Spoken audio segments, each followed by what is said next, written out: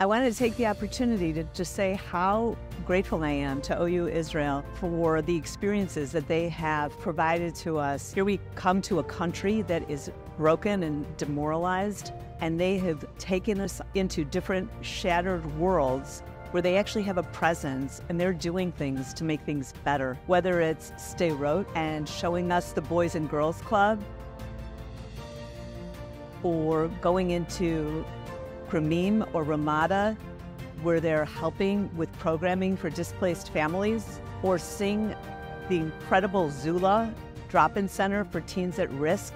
These have been incredible opportunities to see what OU Israel does.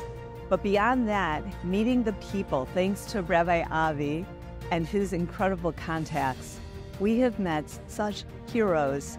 And the people who are really behind these solutions, they are so incredible and inspiring.